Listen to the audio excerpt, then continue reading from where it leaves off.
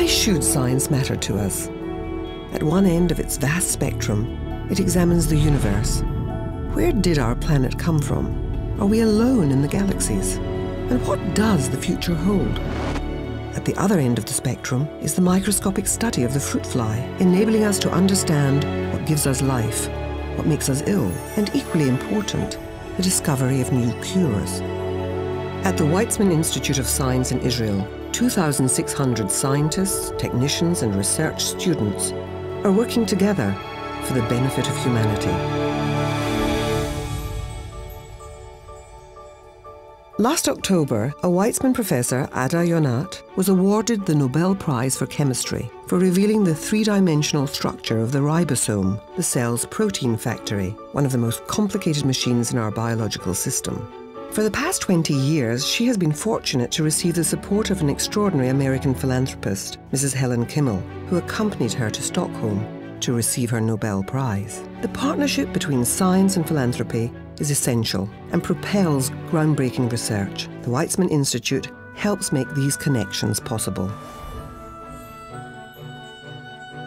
It is true that the final result of science has nothing to do with culture. I mean, an equation is an equation, and it's the same solution in London and in Rehovot.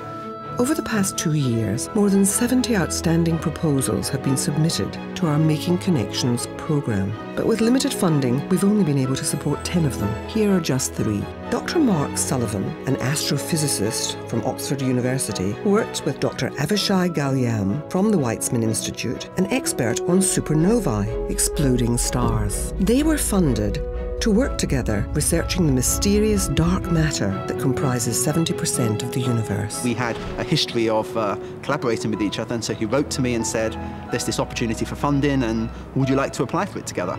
And of course I said, yes, please. We started to work together on this series of projects to measure the parameters of dark energy that we are still working on today. Weizmann professor Benny Shiloh, incumbent of the Cecil and Hilda Lewis Chair, is working together with Dr. Buzz Baum at University College London. They're studying how cells behave in fruit flies and how cancer-carrying cells spread in humans. You reinsert it into the fly, you express it in the tissue that you're interested in, and you look at the consequences. You really play God here. One of the joys about science is you are, building on the shoulders of giants, people before you who've done great research, and we also meet each other and have ideas together, and the community as a whole is always building on each other's ideas. You really want someone who you can interact with readily at the scientific level and the personal level, and this really makes the whole process much more exciting.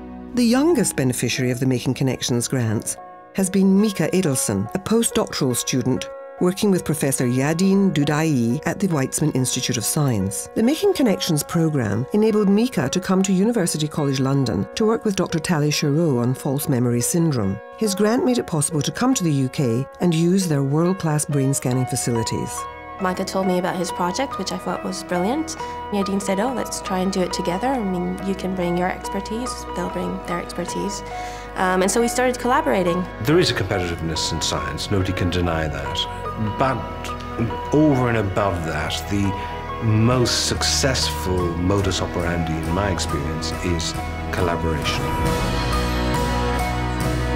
There is much more potential to do good science between the UK and the Weizmann Institute. Just make the connections. Full Israeli science has always been about thinking how to utilize whatever money there is to do the best science ever. I really believe that this project would have never materialized if I wouldn't have got this generous grant. This grant from Weizmann UK gives a unique opportunity to make this science move forward and to allow us to collaborate.